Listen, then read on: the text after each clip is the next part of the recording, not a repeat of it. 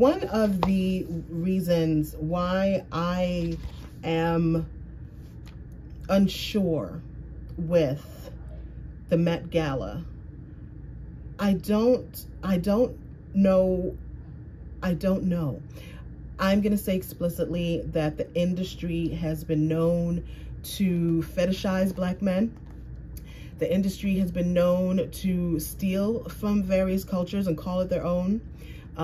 We've seen it with hairstyles. We've seen it with the color of our hair. We've seen it with, we've seen it. Even when there's no hope, you can still go. I never ran, said no, man, I still go. Go, go, go, go, go, go, go, go, go, go, go. Hello, my darlings, it's Dean, and welcome to another video. This is going to be a fashion chat. I'm in the midst of unpacking. If you saw what this room and what my makeup station look like right now, it's quite shameful. And I actually just came back from a doctor's appointment with mommy. And so I was like, you know what, let me get unpacking, because if not, it will just sit here. And so in the midst of unpacking, I unpacked one of the books that I took on my journey to read on the plane and just in my downtime. And in the midst of reading this book, we get the alert: the Met Gala is going to be on Black Day. I don't know what the I should get my my iPad.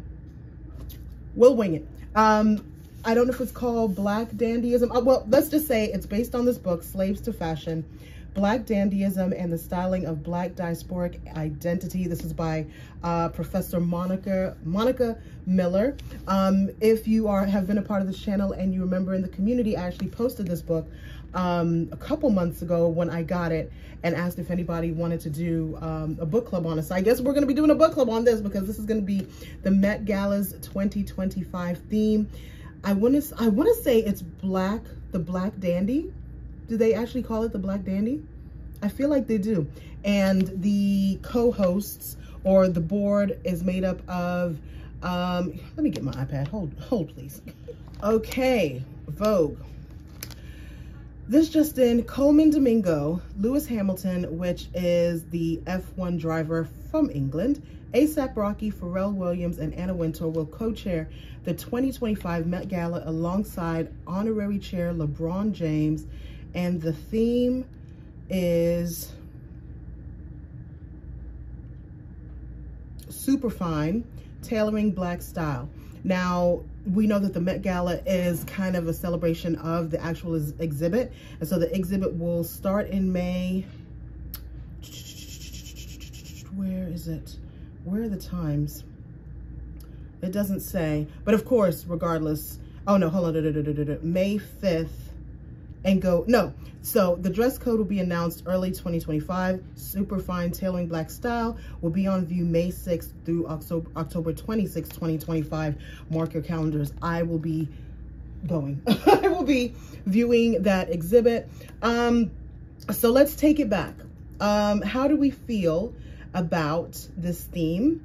I'm going to be completely honest. I don't know. I don't know. I am in the beginning of the book. I'm in the first chapter. This is a very heavy read. It's an academic read. Okay, so let's go back. Story time. Please do not skip story time, because it actually sets the stage. And I think that you will be more intrigued. Oh God, I have so much crap on this desk. More intrigued and more enlightened, and it will spark the desire to actually read this book and really study the Black Dandy in preparation for the exhibit. And we should actually, maybe we do a meetup and we all go to the exhibit. So remember, a few months ago, I will link the video if I can find it. During the summer, I went to Barnes & Noble. I picked up a few fashion magazines. This was one of them. This is System Magazine. This is the, doesn't say what, Spring Summer 2024. This is issue 22. So if you go to your nearest bar, if you live in a big city, I don't know if you live in a smaller city, I don't know if it's going to be available, but it's definitely available online. And so I picked this magazine up, which actually has LeBron on the back and Pharrell on the inside, in front of a picture of Virgil Abloh. And so in this magazine, it's a really awesome magazine, but they actually had a piece, which is, let me see if I can find it. They actually had the written, what's the word I want to say? They did an interview. Pharrell Williams did an interview with Marc Jacobs, who, of course, is the former creative director of Louis Vuitton, of all Louis Vuitton. And he brought ready-wear to the brand. He is famous for that. He's famous in his own right, but that's his, I don't want to say claim to fame, but that is him. He is, if you think about Louis Vuitton, Marc Jacobs is Louis Vuitton. So basically a transcript is what I want to say. So System Magazine, and I will leave a link to the actual interview that Pharrell and Marc Jacobs did. But they actually, and I've shown you this before, and I've shown you this in other videos. But anyway, here's the stuff that's on my desk. They did a transcript. They put a transcript of the interview in this magazine, because it was by System Magazine. The interview was by System Magazine. And in this article, and again, go ahead and get the magazine. If you already got the magazine, because I've spoken about it before, then you know the interview. In the interview, they kind of talk about Pharrell's involvement with the brand, with Vuitton, and just kind of gave people insight into the thought process of him becoming the creative director of Vuitton, the fact that he collaborated with Marc on, well, Marc brought him in to collaborate on so many things, the millionaire shades, different sneakers, and just different things that they collaborated on. They talked about Pharrell and Chanel, and Pharrell and just everything that Pharrell had done. So they came to a point where they started talking about Pharrell meeting with the execs at Vuitton, and Pharrell said that in the interview, or in discussions, I don't really think it was an interview. I think it was really like, we want you, what you gonna do? But in talks with Bernard Arnault, who is the CEO of LVMH, Bernard kind of asked him, what do what's the vision? What do you see as the vision for LVMH? And Pharrell said the future of of Vuitton men's, because remember, it was just Marc Jacobs and then it split, right? Then we had Louis Vuitton men's and we had Louis Vuitton women's, who Nicolas Guesquier is the creative director for women and Pharrell is the creative director for men's. So it was just basically saying, what do you see as the vision, or where do you see Vuitton men's fashion going? And Pharrell explicitly said the future of Vuitton men's is dandy. So when I read that and when I listened to it, the only thing I know about dandy style is from what I've seen in South Africa. South Africa has I'm going to talk about that too. South Africa has a certain segment of menswear that do dandy fashion, and so because I didn't know much about it, and also Petit Uomo, if you ever want to see menswear and men dressing up, okay, Petit Uomo, I think that's how you say it. Petit Uomo, I call it Petit Uomo. But just, you've seen it. It's just groups of men, they're sitting on the wall, they're styling a profile. You've seen it before. Because as an academic, if I don't know about something immediately, Amazon and Barnes & Noble is where I go, and eBay. So the first book that I picked up was Slave to Fashion, and that's the one that I shared with you guys. But I also shared this book, which is Dandelion, the Black Dandy and Street Style. And so I'm going to leave both of these books and also a link to the System magazine. So why am I telling you this? Because the reason why I don't, and this is by Chantrell P. Lewis, one of the reasons why I am unsure with the Met Gala, I don't know. I'm going to say explicitly that the industry has been known to fetishize Black men. The industry has been known to steal from various cultures and call it their own. We've seen it with hairstyles. We've seen it with the color of our hair. We've seen it with, we've seen it. And Black and brown cultures have just been stolen from over and over again. And so initially, when I heard it, I was excited, because the Black Dandy influences fashion and has been influencing fashion. Andre 3000, is it Jadana? I would say Jadana. Classic Man, you guys know what I'm talking Oh gosh, every athlete that puts on a suit, right? African dandies. If we look at Burna Boy, why is Burna Boy not on this list? Wizkid. If we look at, oh gosh, if we go back in history, there's a picture that all the Chicago boys, if you guys are from Chicago, you know the picture. I think it's like 3 young boys sitting on the car. If we think about my father, our fathers, our grandfathers, and how they dressed, you know, in the 50s, in the 40s, in the 50s, and the 60s. If we think about Cab Calloway, if we think about the Harlem Renaissance, like the Met Gala, I just want them to get it right. I just want them to get it right. So what is a dandy? Because I think once we break that down in this book, again, I'm reading from Dandelion, the Black Dandy and Street Style. And this is just going to be like a casual conversation. I hope that you appreciate this kind of content. I just want to have like a classroom discussion because I don't have a classroom anymore. So you guys are it. And I love that for us. So in the book, in the intro in the book, it explains what a dandy is. It says specific attributes and attitudes distinguish the black dandy from the everyday dapper don, right? So there's the black dandy and the dapper don.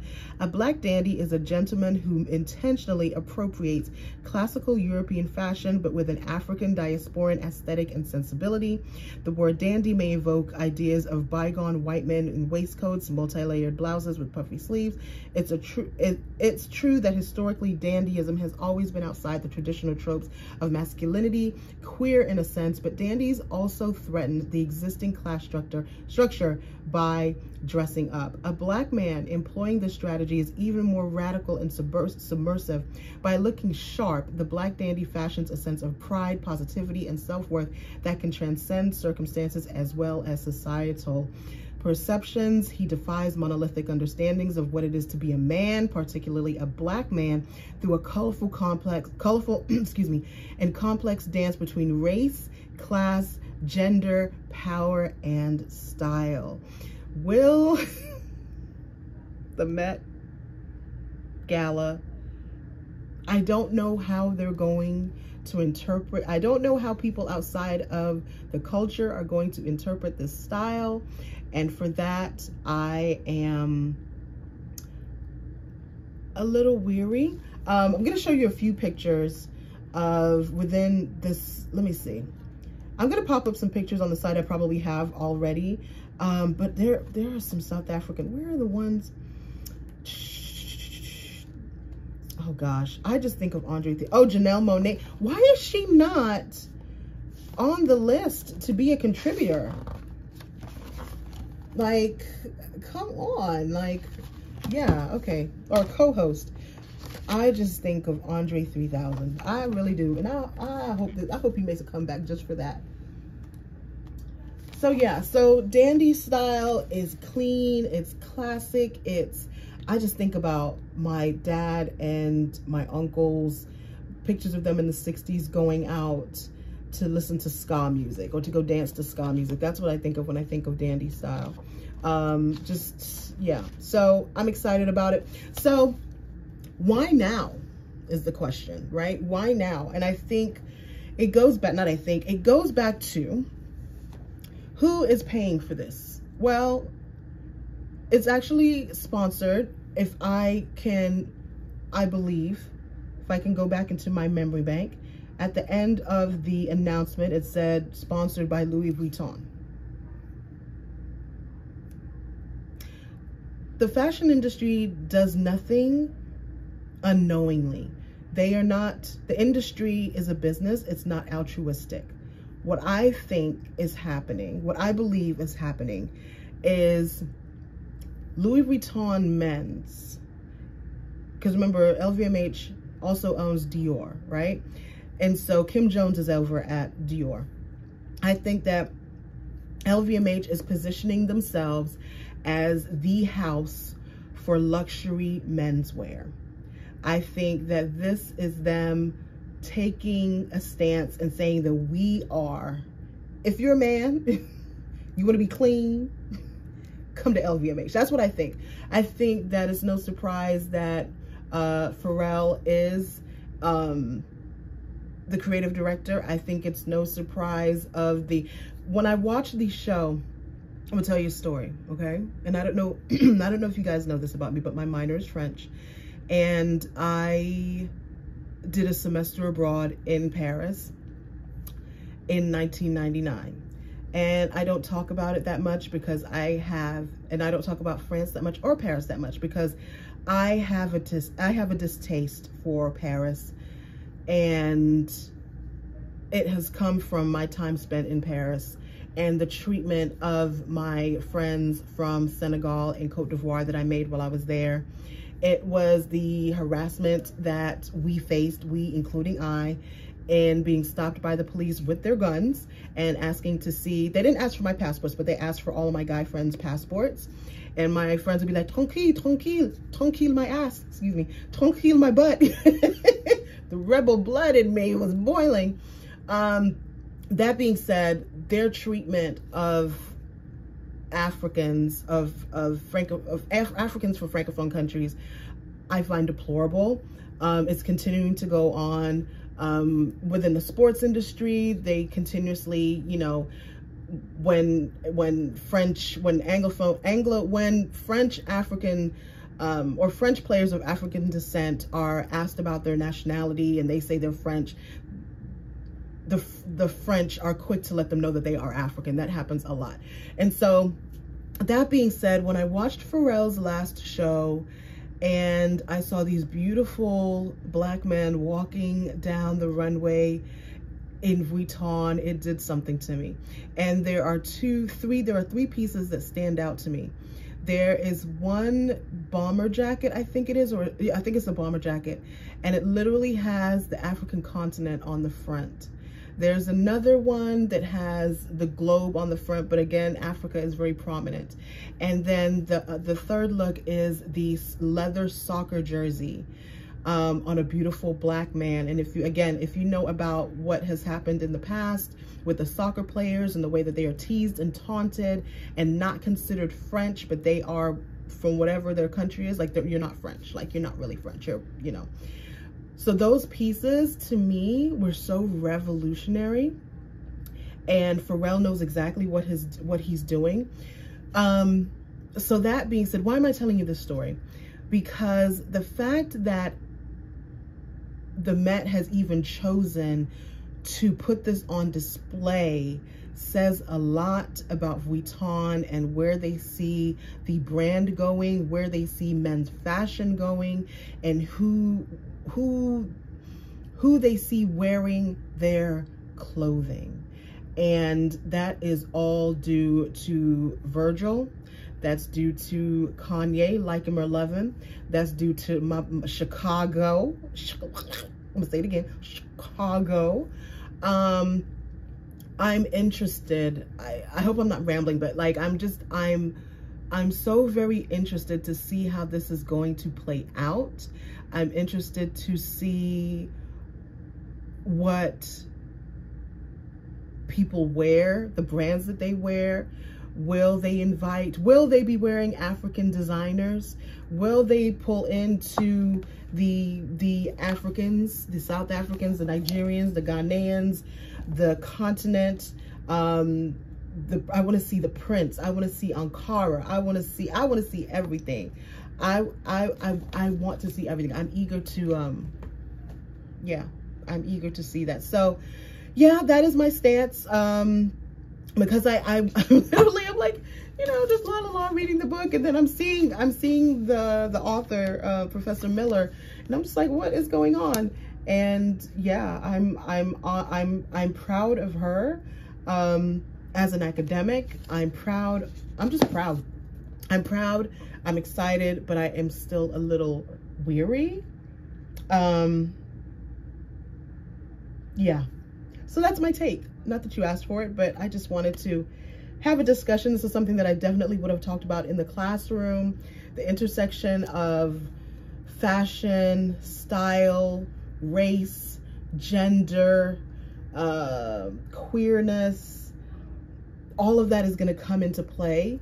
And it's a very big stage for them to put something so personal. That's what I'm getting at. I think the Black dandyism, Black queerness, Black masculinity is so precious to us, and if they don't get it right,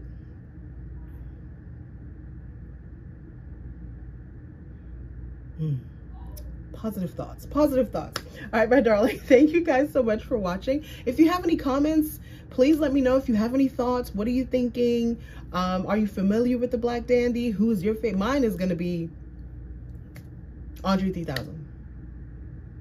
Yeah, that's Andre 3000. Because they talk about him so much in the book. I'm like, oh yeah. But there are so many more. And go to Pinterest and put in Black Dandy, and you're gonna see a plethora of beautiful, beautiful Black men in their best wears. All right, my darlings. Thank you. If you've watched this far, thank you so much for watching. Definitely give me a like. Let me know if this is content that you enjoy, and I will definitely bring you more. If you would like to start a reading group, this is a dense read, but we can get through it. A dense read in that, you know, it's not reading like a novel. It's going to make you think. It's going to make you ponder. It's going to expand your thoughts on what it is to be Black and queer. And it's not just men that are in this as well. But it's going to make you think. And so if this is something that you're interested in, that you would like to do a book club on, please let me know. If you don't let me know, then I won't know. But I'll definitely lead a discussion if you guys want it. And of course, I will leave a link to this book and this book in the description box. Thank you guys so much, and have a wonderful day. Mwah. Bye. Go.